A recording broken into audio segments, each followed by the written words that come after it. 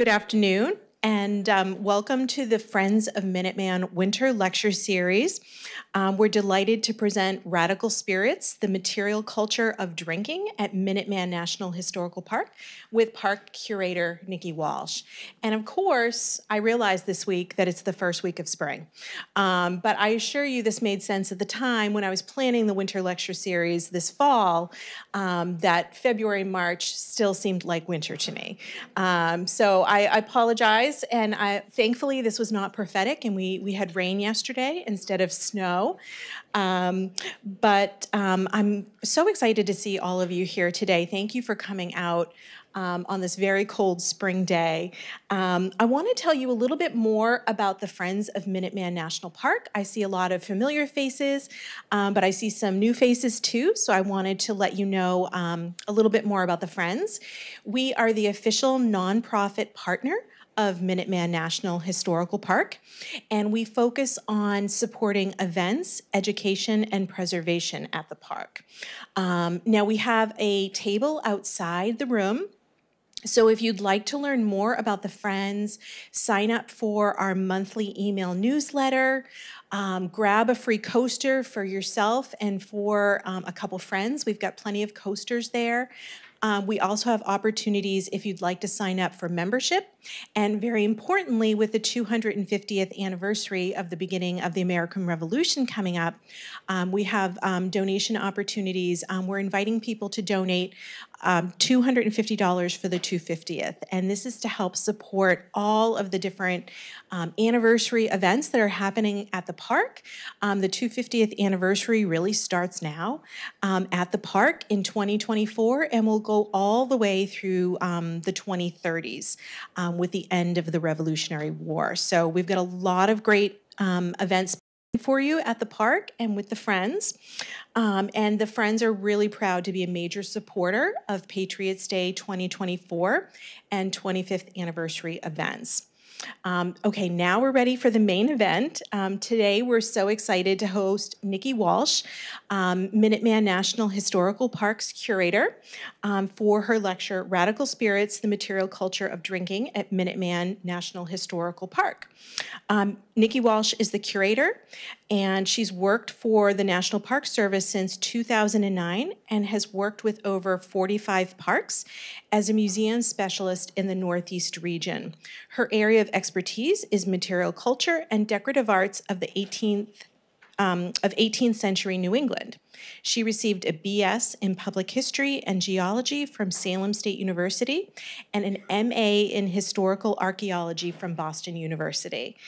She's been at Minuteman National Historical Park since 2018 and first fell in love with the park on a school field trip in the 5th grade. Who else came to the park in 5th grade on a field trip?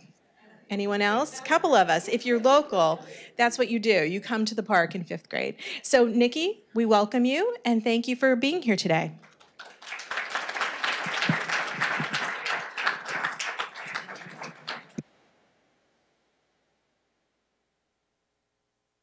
Yeah, it's up to you. All right. Hello, everybody. It's nice to see so many faces. As Kathleen so nicely introduced me, I'm Nikki Walsh, the museum curator over at Minuteman National Historical Park. And yeah, I really did visit it on my 5th grade field trip. And I remember it vividly. My husband actually worked at the park, so it has a very special place in my heart as well as I'm sure many of yours. So this is my first lecture post-COVID. The last lecture that I gave was the Friends lecture in 2020, February of 2020. So this is really exciting. I joke that they don't let me out of the basement, but here I am. So I'm so excited to chat more, and we'll have some time at the end for questions. So getting started, this boisterous bunch right here, Radical Spirits, the Material Culture of Drinking at Minuteman National Historical Park. So that bio was great, but I included one in here too, just with a couple little fun facts about myself. So shout out Salem State History Department. I went to Boston University for archaeology. I am classically trained as an archaeologist, but I have been in curatorial work for almost 15 years in the National Park Service. Areas of expertise, we kind of talked all about these. Historic ceramics is a big one. I do a lot of social media. And if you see any pop culture or Taylor Swift posts on the Minuteman page, I was definitely responsible for part of that.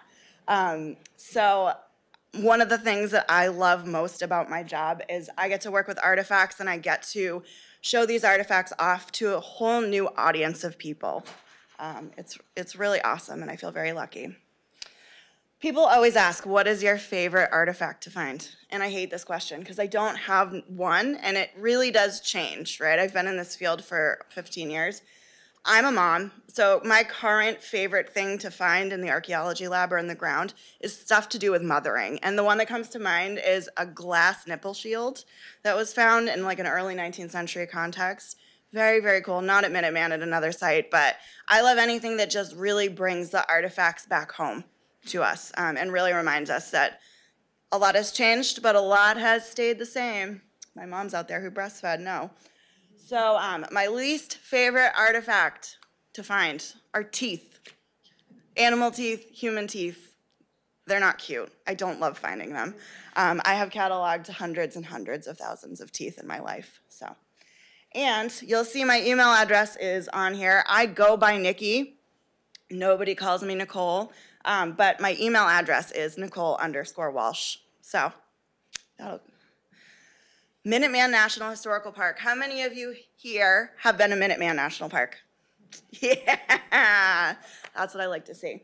So you can see here we have historic sites, recreation area, bicycling trail. The Battle Road Trail is one of my favorite places to run, except this time of year in the mud season. And we are here located at this star. So quite close to the park. So if anyone didn't raise your hand, here's your official, you should check it out.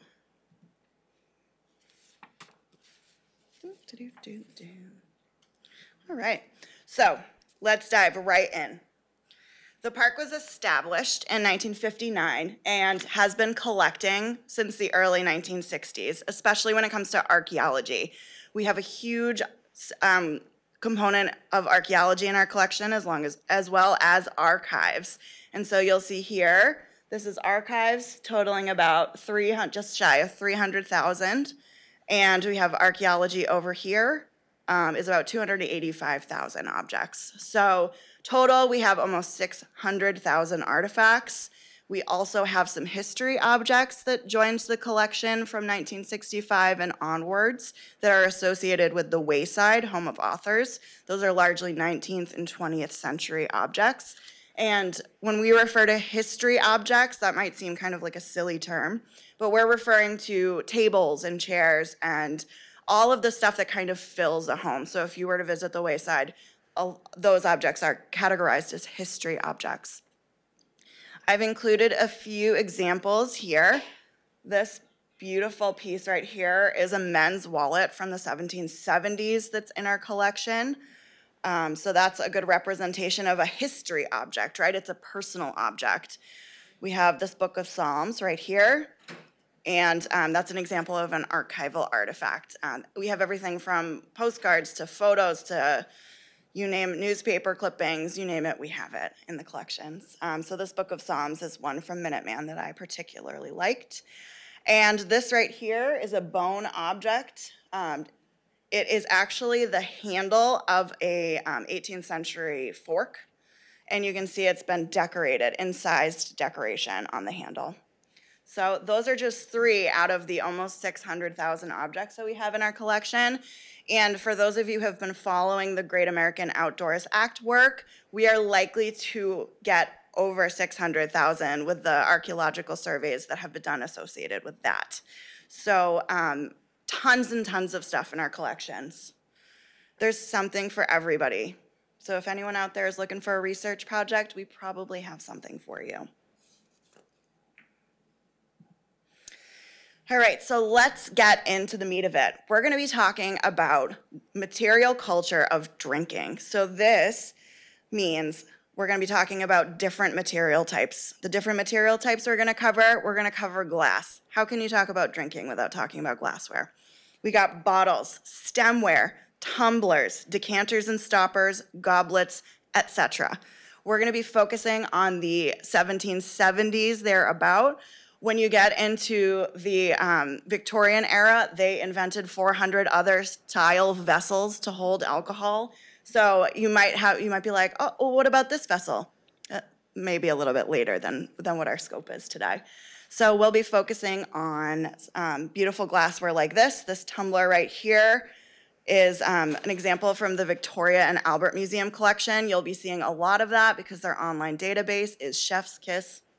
Amazing. So this right here, it looks kind of modern. That's actually why I chose this one. It dates to about 1740 to 1760, so definitely something that would have been on the table, say, at Hartwell Tavern. And this other piece of stemware right here, beautiful, beautiful piece, also from the Victoria and Albert Museum, is dated to 1770. So we will cover glass in depth, but I want to jump over and just highlight ceramics also. Ceramics, you're going to find forms like punch bowls, mugs, tankards, drink storage, steins, the typical things that we tend to think of when we think of drinking, right? Those big, like, German steins with the metal lids. We don't find too many of those, but punch bowl fragments, mug fragments, we have some of those in our collection. This example of a punch bowl is from, again, the Victoria and Albert Museum. It's Worcester porcelain, circa 1765. Again, something that would have been used by the colonists in the 18th century here. This piece is Worcester porcelain, so it's British. Other materials. So where our talk today is going to be focused on glass and ceramics because that's what we have. The collection doesn't really boast any like silver tankards. That would have been awesome, right? I went looking for those. Not even any pewter tankards, so like a metallic wares. We don't have any wood tumblers or anything like that. No leather. They would make mugs out of leather. We don't have any of those, but I just want you to know that they do exist, or they did exist. So along with that, I won't be covering the distilling and manufacture of alcohol, but there's an archaeological connection to all of that too. They found taps from kegs in Williamsburg. So we know a lot about the drinking habits, but in order for us to not be here for 2 weeks straight, we're gonna have a very tight scope of the 1770s in this area. All right. Age is just a number, unless of course you happen to be a bottle of wine. Joan Collins, thank you for this quote. So, wine bottles. English wine bottles, like the ones that you see on this slide here, can actually be dated. And this is because we have documentary evidence of how these bottles are manufactured. In addition to, in the Guide of Artifacts for Colonial America, Ivor Nolhume goes through and studies English wine bottles in depth and actually makes a typology so that when we excavate them and we put them back together, we can get an approximate date on these bottles. That is like a gold mine for archaeologists. We love being able to date things specifically. So for this talk, this is one of the guides that I used. Again, this only is about English wine bottles, this specific typology here. If you were to go find some French wine bottles, I'm sure it would differ. But the grand scheme of things, in the 17th century, so the 1600s, stay close to the mic, the wine bottle shape was like an onion. It was like a squat onion. It looks like I'm doing the hands, the Taylor Swift hands. But it was like a squat onion, right? That's not really easy to transport. So during the early 18th century, they were like, we need to find a better way to transport these things and store wine so that when it gets all the way to America, it tastes like they want it to taste. So you see the evolution of the wine bottle going from kind of short, squat, to more tall and cylindrical like we have today.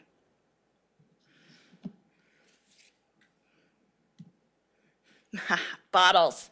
So in this presentation, if you don't see a little white label that says Victoria and Albert Museum or a source of where it is, it's in the Minuteman collection. So this is actually 2 separate bottles that are in the Minuteman collection. And we're going to be seeing a lot of archaeology today, which means we're not going to have those complete bottles or those complete tankards. So we're going to have to do a little bit of digging. Are you ready for this? Okay, that's what I like to hear. So before we get too deep, I'm going to give you the parts of a bottle so you can impress your friends at parties. Bottle, this is an English wine bottle here. They're usually dark olive green in color, dark green. They're prolific at historical archaeology sites because people, loved wine. They could contain other beverages too, but you could also reuse these bottles. So I jokingly refer to it as like a Stanley of their day, but we find a lot of fragments of bottles like this. So it has a lip, you'll see up here. I really hoped I had a pointer, but I don't. So the lip is up here. We call this the neck of the bottle. This is the shoulder. We zoom over to this bottle over here. Continuation of the shoulder. This is the body. This is the base. And the base looks a little different than the modern wine bottle base. So you can see the pontil scar, which is where the glass blow rod was actually broken off from the bottle so that it would be able to stand alone. And rather than just being flat on the bottom, it would tend to fall over or be uneven.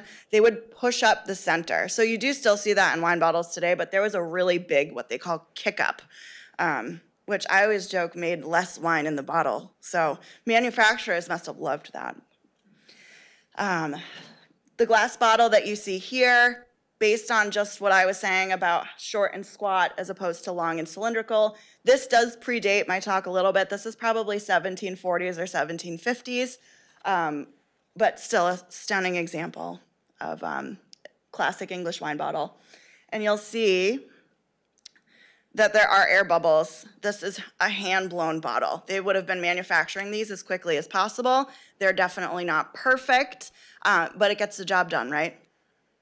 Right. So we're gonna swerve. We're gonna go get in our cars and take a trip to Cambridge, Massachusetts. It's not that far. So how many of you have been to this national park site, the Longfellow House, Washington's headquarters? Yes, it's such a great house. I was privileged to work at this house and many others. I barely see you with the Stanley. When I was a museum specialist for the Northeast region, I was able to do some geophysical work in the yard. I just love this place. And when I first started working in the National Park Service in the archaeology lab, this was one of the projects that was available for me to learn and to just, get my hands dirty, if you will, right? So the National Park Service Northeast Museum Services Center was processing this deposit. So in 2001, Longfellow, Washington's headquarters wanted to use the basement more effectively for their collection storage area. So they did some construction work. And prior to construction, what do? We do archaeology to make sure we're not messing up deposits just like this. So the house served as Washington's headquarters from July of 1775 to April of 1776. The basement down here, this image here, was renovated to add space in 2001, and this is the archaeology that was done just in a small area. We're not doing massive excavations. We're just looking, this is the area that's going to be disturbed. This is the area that we want to excavate.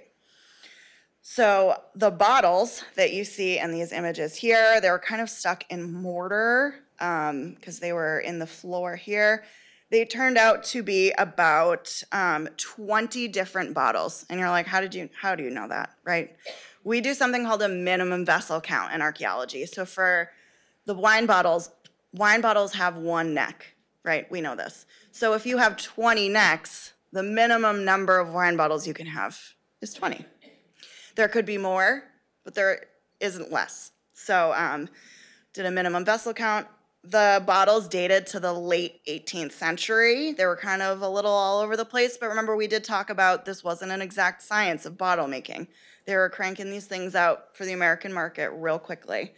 So we have about 20 bottles dating to the late 18th century, in addition to the broken glass that was clearly just thrown into this area as waste. They also found seeds such as muskmelon seeds, apple and pear seeds, or possibly cucumber seeds, eggshells, an olive pit, and cherry stones. So, were they Washington's bottles? Well, Ebenezer Austin, who was the steward for George Washington while he was at Longfellow House, notes that he ordered cherries in August of 1775. There are also notes from the entire encampment that he ordered apples, pears, cucumbers, and muskmelons for Washington while he was encamped there. So we can't definitively say these bottles were George Washington's. However, there's a really good chance. The architecture of this space, the house was built in 1759, so we know that it had to be at least between 1759 and 1791 because a later portion was added. So we not only knew when this deposit started, we knew when it ended. It was only a 32-year section of history, which for archaeology is nothing. I think it could have been any of the families living here at that time, but in my heart, I like to believe these were Washington's bottles. So again, down the street in Cambridge, not far away at all, definitely similar to the type of consumption habits, both money consumption and alcohol consumption that we see here in Concord, Lexington, and Lincoln. So, yeah, but wait, there's more. All right, so we talked a little bit about how at Minuteman we have these small fragments. I don't have whole bottles or whole stemware to show you. I have to be a detective, right? I have to say, all right, well, we have this little piece here. What could that have gone to? When does that date till? So as an archaeologist, I know that this is acid-etched glass. I know it was likely from a tumbler, and this specific example comes from the Case House site, which we've been doing a lot of work on. To me, like it says to me in its own secret language, like I'm 18th century. So I've been with these artifacts a long time, but I was able to find a very similar example from the Victoria and Albert Museum, which they date to the late 18th century.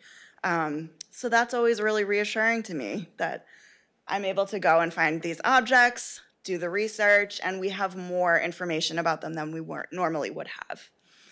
But wait, there's more. So, eagle eyes, this is a stemware foot in our collection, and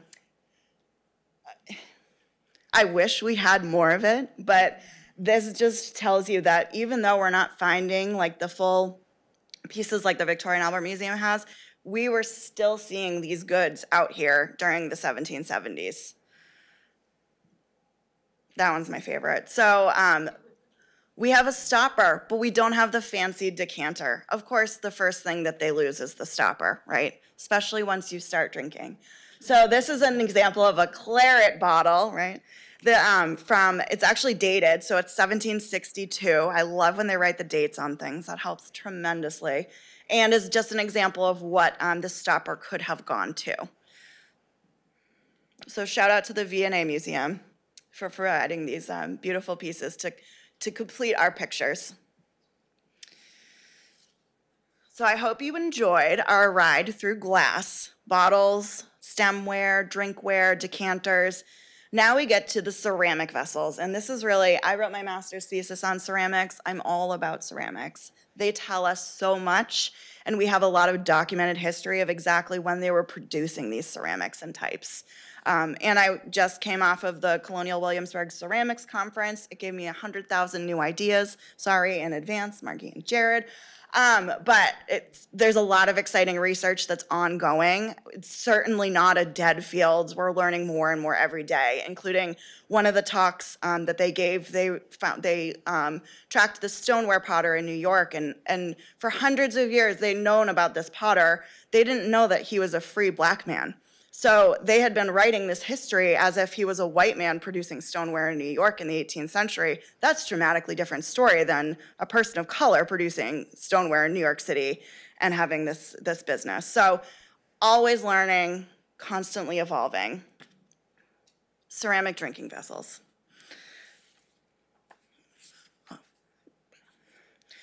Even though ceramics break very easily, the sherds survive. They're survivors.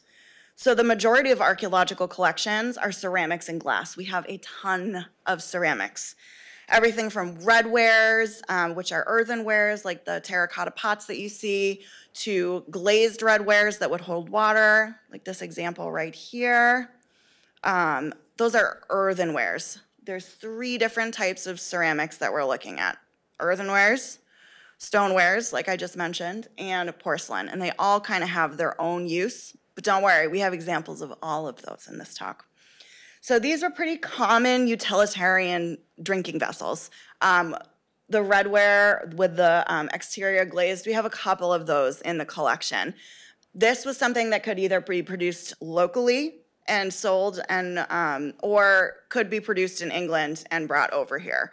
So these type of wares are prolific on American archaeological sites, especially in the Northeast. They did break easily, but as you can see, they survive relatively well in our acidic soil, unlike bones and other things that degrade. So we are able, in a lot of cases, to put them back together, see what they were, and really just learn as much as we possibly can. When we're talking about ceramics, we are talking about the body, which is the interior. That's what the ceramic is made out of, either earthenware, porcelain, or stoneware. The glaze, in this case, it's a lead glaze. Lead glaze was super, super duper common. And yes, in the 18th century, they were aware of the issues of lead being in products that you were eating and drinking with. But there is a mention in an 18th century cookbook about how they knew that putting acidic things in lead with a lead glazed dish was a bad idea. But for something like this that was like a more temporary, everything was glazed in lead. And then if you get real fancy, over here you have this trailed slipware. They would do a decoration with or on top of the glaze. So you could really make it your own, just like those acid etched examples that we had in the previous one, the glass. All right, and I listened to the pronunciation of Amphitrite. Someone who knows Greek mythology is gonna tell me I did it wrong. But Neptune and Amphitrite mug. This is in the Minuteman collection. This is like one of my absolute favorite things ever. It's creamware, which is what I wrote my master's thesis on. And so that dates to about 1780, 1770s or 80s. And this has such a bold, awesome neoclassical motif. It could not be more in your face.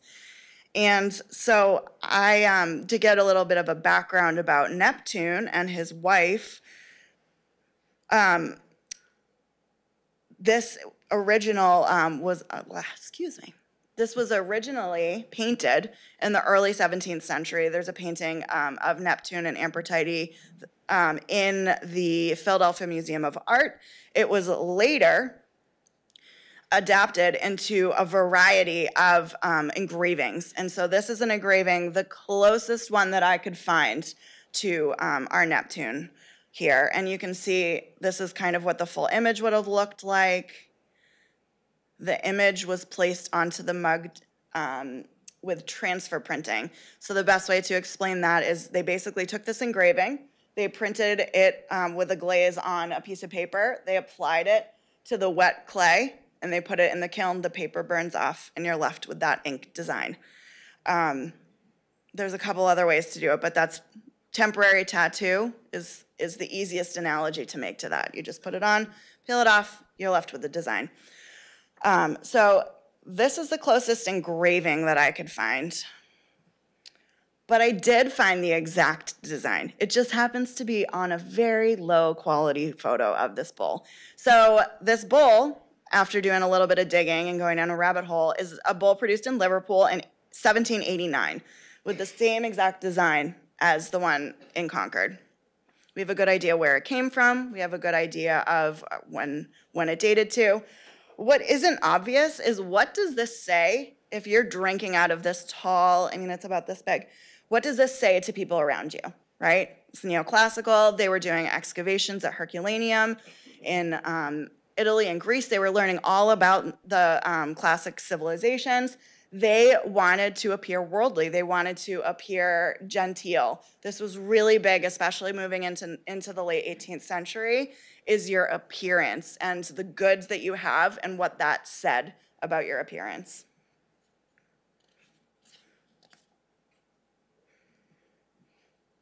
Making sure everyone's awake. So, punch bowls are super duper fun. These, before anyone gets too excited, none of these are in our collection. They are in the collection of the Victoria and Albert Museum. But I wanted to include these on this slide because punch bowls are fun. There's tons of personalized design that goes into them. They could be floral, they could be produced transfer printed, like that other example. They could be on Chinese porcelain and make them super expensive. They could say success to Boston. They could say they were custom, right? So the sky was really the limit. We see awesome examples, sometimes written in the bottom of the bowl, like keep drinking, like fill me up one more. Just things that really help to take the past and make you realize that we're not all that different than people living 250 years ago. So those are some beauties in the V&A, but don't worry. While we are reanalyzing the Case House archaeology site, we found this base of a porcelain punch bowl. That's a great question. So think of like a big serving bowl. I'm just gonna pop back here really quick because I had 2 more note cards that I forgot to read. I got excited. Okay, so punch. Punch is fun. We love punch. It's a communal beverage. So we just lived through a pandemic, so this just seems like the grossest thing ever. But you could have used a ladle or you could have just passed it around as a communal beverage. And what goes into a punch recipe? Well, let's find out. Mount Vernon has made a punch recipe that appeals to modern audiences, and it has boiling water with tea, so we'll call it tea, black tea bags in it, rum, brandy, apple brandy is what they suggested, citrus, lemon and lime, spice, clove, allspice, and cinnamon, and sugar. And that's a pretty authentic 18th century punch recipe.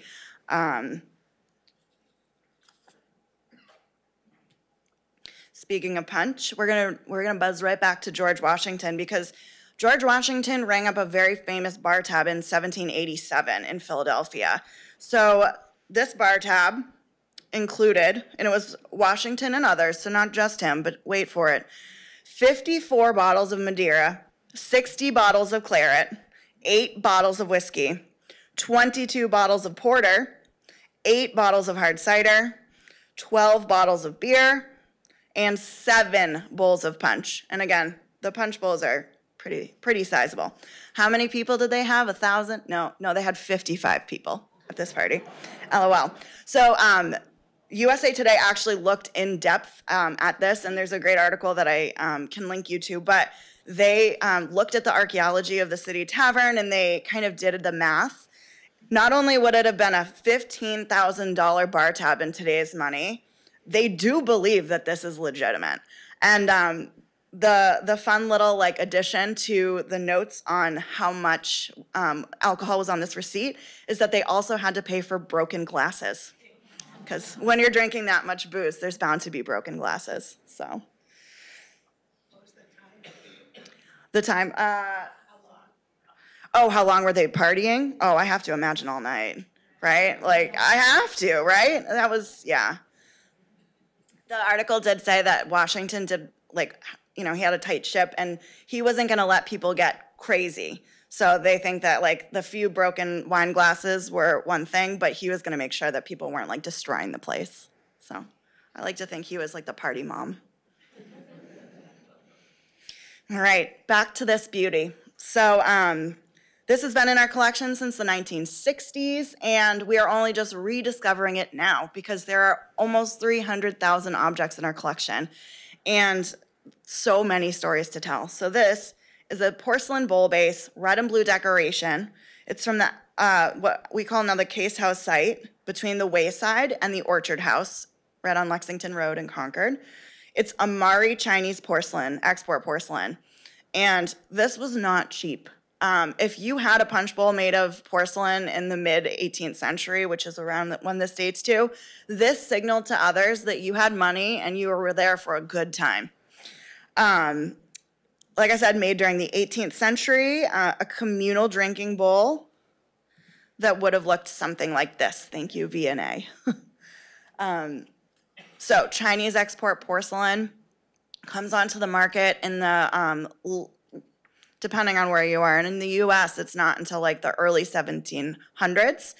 And it was really rare and it was really difficult to get, right? You obviously needed to go all the way to China, bring it back, or work through a trading company, which got a little bit tricky towards the 1770s in Boston, if you know what I mean. So access to these goods wasn't always available. And one of the things that the US wanted to do post-revolution was get a ship, and they did, from Philadelphia to Canton, China, to really bolster that trade because they knew that this was where it was at. So this great bowl right here, I'm sad the whole thing didn't survive, but I am glad we have an example of the other one. So before you could drink your booze, you had to bring it with you to the party. And there was drink storage and transport vessels, specifically just for storage and transport. And this is where the stoneware comes in. So we've seen the earthenwares, we've seen the porcelain, the really fancy bowl. This is more utilitarian. If I were gonna relate this to dishes, I think of this as like the Tupperware, maybe the Pyrex, we'll give it that, container. This was for storage, this was for canned goods, this was for bringing things where you needed to go, and it was thick, it was heavy, it was produced quickly, but sometimes it was really pretty. So this is Westerwald stoneware, and this is 18th century, this is probably about 1770s. So German stoneware, like this here, and the Bartman jugs, if you've ever seen those brown jugs with the faces on them, those were alcohol storage in this period. The Bartman jars were a little bit early. This is probably what they would have had in the 1770s for fancier drink storage and consumption. And to give you an example, that is technically a pitcher, right? So you can see how it would function as a pitcher. It was produced in Germany for the American market circa 1770. We see a lot of these decorated with like King George. It was produced for the British and American markets. You can see, and this is kind of dappled on the exterior. It's a salt glaze. So what they'll do is they'll throw salt into the kiln as it's firing, and it gives it an orange peel exterior. And that was just hugely popular on stoneware vessels. What was the capacity? That's a wonderful question. Not as much as you would think, because these were super thick vessels, right? I don't know. I imagine my stand like 40 ounces. Yeah. So I said they made them pretty. They also made them very plain. These two examples, the brown one and the one in the middle, are both from the Minuteman collection. They are just utilitarian stoneware. The one, it could be painted brown, gray. Sometimes you see that cobalt blue decoration. This is a pretty rare jug from manufactured in Boston. This was manufactured both domestically and in England and other places. Getting towards the end of the 18th century, though, Americans really wanted to focus on manufacturing their own goods and kind of getting away from being so reliant on other countries for these goods. So you see a boom in the stoneware industry in the 1770s in Boston. Charlestown is a big place for stoneware production, as well as New York, New Jersey. New York really took the name for that one, so. All right. You're like, Nikki, we've already done bottles. What are you doing? This is a special kind of bottle. So this is in the Minuteman collection. You'll see it's labeled with its number. You may have noticed that throughout. That helps us keep track of everything. This is a case bottle. It's neck, lip, and shoulder. It would have been straight-sided and closed with a cork, right? Pretty simple. Made in England, very similar to the English wine bottles. but this would have been used to hold gin or rum or whiskey. So this was more of a hard alcohol container. And you would actually be able to transport these based on the shape. So they had the flat sides. They weren't short and squat like those early wine bottles. These were made to go. So you'll see this is a case. These are 12 case bottles in a trunk from Christopher H. Jones Antiques. Very, very fancy. I've seen this once in real life with all the wine bottles in there. I refer to this as the colonial 12-pack. So you're welcome.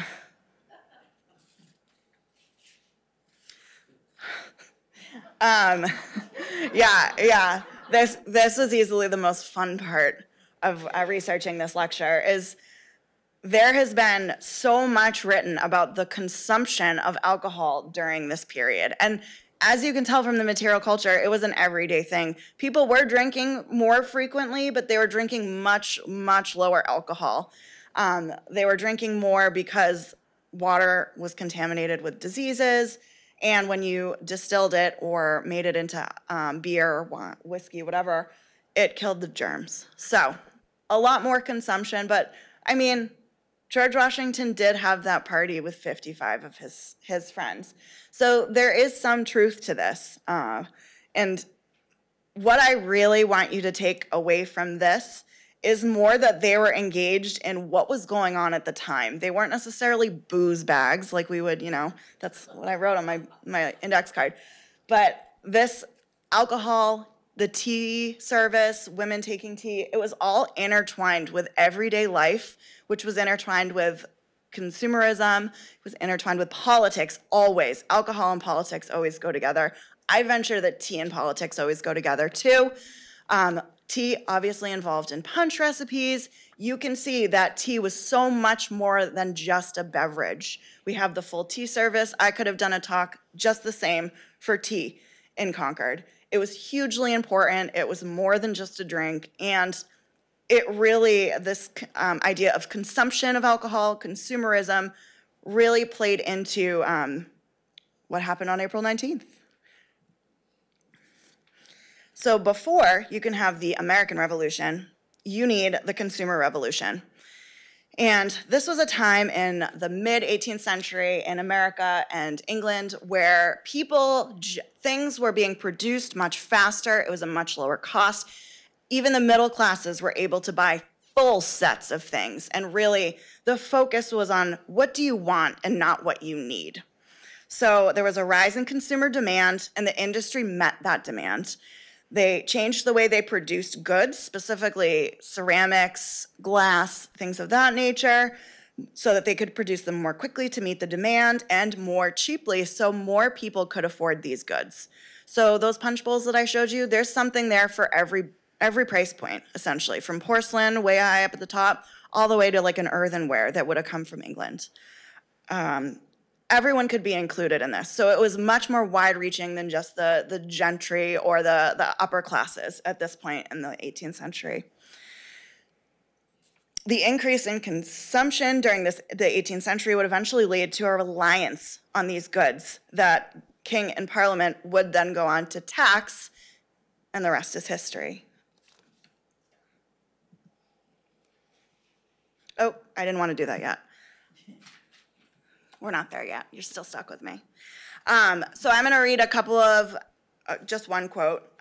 This is one of my favorite books of all time, The Marketplace of Revolution. I wrote my master's thesis on creamware from Salem Maritime, shout out Salem Maritime, and the consumption patterns and what it said about the person that was purchasing these goods. So I could talk a lot about this, but I won't bore you. I will let T.H. Breen sum it up much better than I could in a much smaller amount of time. Each year, the volume of imports increased, creating by 1750 a virtual empire of goods. In the colonial marketplace, in which dependency was always an issue, imported goods had the potential to become politicized, turning familiar imported items such as cloth and tea into symbolisms of imperial oppression. And since Americans from Savannah to Portsmouth purchased the same general range of goods, they found that they were able to communicate with each other about a common experience. Whatever their differences, they were consumers in an empire that seemed determined to compromise their rights and liberties. Powerful, right? I truly believe that this idea of want over need and accumulation of goods, and people really changed during this time. It's a time of enlightenment. It's a time of increased consumerism, increased production, the beginnings of the Industrial Revolution. There's a lot going on here, and I think consumerism plays a big role in that, and you see that reflected in the archaeological record. 17th century, people in Concord, they're getting some nice goods. They certainly don't have full sets of things. By the mid to late 18th century in Concord, they had the access to these goods. They wanted to maintain that access. So less dependence on the crown, more going on in here, but they still wanted to have that punch bowl on their table at the end of the day. So these are a few of my favorite sources. There are so many more. And I would really like to thank all of you for coming, and the Friends of Minuteman National Historical Park for this opportunity to speak, the Concord Free Public Library for this swanky room, the Concord Cultural Council, Northeast Museum Services Center. Photography was all done by volunteer Norm Eggert.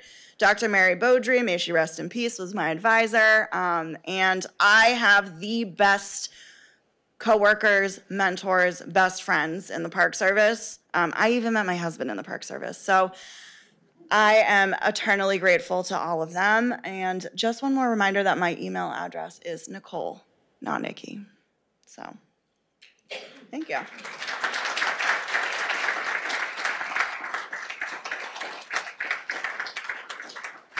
Thanks so much to Nikki for that great lecture. I think we learned a lot. And what I've definitely learned is that colonial drinking is a very popular topic. Here at Minuteman National Park, we've had a full room 2 months in a row for the winter lecture series. As Nikki mentioned, we'd like to thank our sponsors, Minuteman National Historical Park, the Concord Free Public Library, the Concord Cultural Council, and also Minuteman Media for being here today to record this lecture for those of you who are not able to join us in person. I think Nikki could take questions now, and because we're being recorded, I'm going to ask Nikki to repeat the question into the microphone so that we catch the question and the answer for, yeah, exactly. Yeah, thanks so much. Okay, I hand it back to Nikki. Thank you. Yes.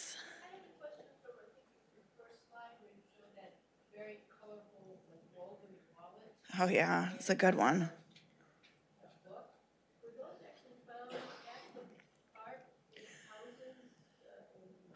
They weren't. They were acquired. So the majority of our history collection is 19th and 20th century, but the park did acquire, and still, occasionally does acquire 18th century objects that are not from our site. They're just of the period. So this, I believe, is from Bridgewater, Massachusetts, the fancy embroidered men's purse. And the Book of Psalms, I think, is more local, but I'd have to check it out.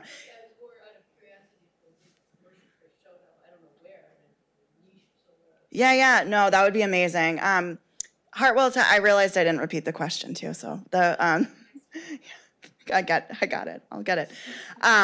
But so some of these objects were on exhibit, so you may be like, I remember this. But we have found things in buildings. If we were to find that in a building, you'd hear my scream from wherever you were. That would just be next level cool. But yeah, that was an acquisition. We have found fragments of handwriting, 18th century girls, I think, handwriting that says Elizabeth and practicing ABCs, which is just the best. It's the best when you find things like that. I'm telling you, those are my favorite artifacts, the ones that really speak to you about the humanity of it all. Yes? You mentioned earlier that you found ceramics, a lot of those, but not so much as the metal, like the tankards and things. Why is that? That's a great question. So why do we find a lot of ceramics but not necessarily the metal? And for one, a lot of them didn't have lids. they just went lidless. They lived really recklessly, apparently, because I have 2 young children, so I couldn't imagine that. But if you were to break, say you dropped your tankard, you would salvage the metal pieces off of it and you could attach it to another one. So yes, we were able to, we had this consumerism, we were able to get goods, but it wasn't as fast as we necessarily wanted. So we see a lot of repairs, especially on porcelain, and they probably would have retrofitted it. So it's more the lids on, say, a German Stein as opposed to a whole pewter tank? Well, they had pewter tankards too. Yeah, we just don't happen to have any in our collection. If you go to Hartwell Tavern, they have lots of reproduction ones, right? Yeah. Yeah. Yes. The fragments that you found in Cambridge, is there any possibility of extracting DNA from these fragments to discover whether it was George Washington? That is a great question. The question was the possible Washington wine bottles. Is there any way to extract DNA? Yes. However, these were done in 2001, which they had no idea in their minds in 2001 that we would be using DNA as readily as we are now.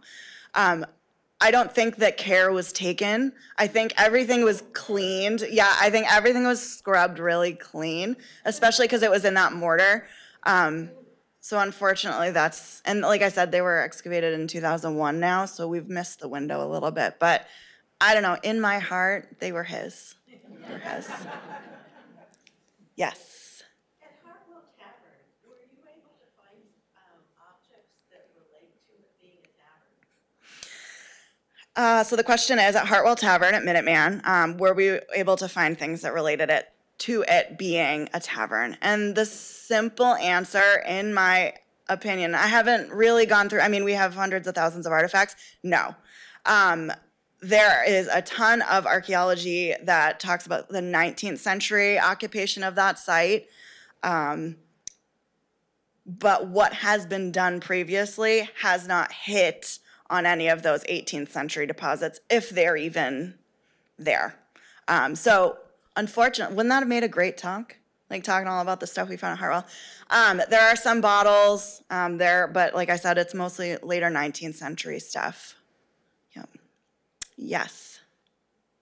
Can you say something about the usage of different vessels for different drinks? Oh, yes. Glass used as a meat, and then ceramics used for other things. Yes, so the question was, were certain vessels used for certain types of drinks? And the answer is absolutely. And also, they just did whatever was easiest too. So yes, they had punch bowls, would have been for punch. I argue that you could have also used a punch bowl as a serving bowl in a pinch. They had tankards, could have been used for like beer, cider, and then those stemware glasses were going to be mostly for wine. The decanters are obviously for wine. But at the end of the day, I think they would have grabbed whatever was closest and just like a solo cup. Does that make sense? Things were more multi-purpose. And when we get into the Victorian period, everything has a name, everything has a purpose. There's like 400 things on the table. That's when you kind of see more of that. But in the 18th century, yes, there were certain vessels for certain things. You had a posset pot, which was just for posset. Unfortunately, we would have been here for a really long time if I talked about all the different drinking vessels, but that's a good one. Yes. It's a little off topic, but I'm wondering, looking at this, the pipes. Oh yeah, yeah. So. Yeah, so good question. In the Hogarth print right here, which is like how to not use this for this talk. You can see the punch bowl in the middle. They do have pipes. Tobacco is quite common. We find so many ceramic pipe bowls and stems. For those who don't know, it's right here what I'm talking about. I considered having some of them in this talk, but it just got too big. And I will say I did hope to get some 19th century stuff into this talk. Then I realized it was a whole separate talk about possibly Hawthorne's bottles over at the Wayside, but that required a lot more research. So stay tuned for that one. Yes. You mentioned that the early English bottles were green. I was wondering if they knew why they made them green and how they made them green. So question was, the early English wine bottles were green. Why were they that color? Simple answer is just, it was easy to produce. That was the color that when they put the specific chemicals into the kiln, that's the color that it turned. It also saved wine from the direct light. So it was like a win-win. It was kind of a natural phenomenon of the color that they were using, the soda lime. Glass science is really hard. I'm not going to pretend I know it. But they also block the light. So that was another reason why. Yeah. Approximately, what would be the dimensions of a typical cider mug? Oh, I don't know. The question was the typical dimensions of a cider buck. Mug. Oh, I was like, I don't even know what that is. Typical dimensions, like this big with a handle. Yep. Typical dimensions of a cider mug. Any other? Oh. One more question. Yeah. What was the name of the book that you mentioned? The one I read from so powerfully. Thank you. The Marketplace of Revolution, How Consumer Politics Shaped American Independence by T.H. Breen. I also brought, for those of you who really wanted to learn more about the wine bottle dating, A Guide to Artifacts of Colonial America. This was written in 1969 and is still something that I use all the time. Ivor Noel Hume worked in colonial Williamsburg. A lot of what I know is because of this book. So it's another one. Are we doing any more? Did you bring any samples?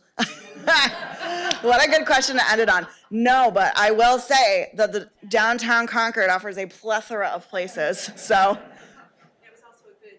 oh, that was planned. It was a good setup, actually. It wasn't planned, but it was a good setup. I forgot to mention that we have these Friends of Minuteman paper coasters. We thought this would be a fun giveaway for the theme of the Winter Lecture Series, which was colonial drinking. So we have plenty of these on your way out if you want to grab a coaster or a couple to give away to friends and family. So thank you so much for coming today, and thank you to Nicole for this wonderful lecture.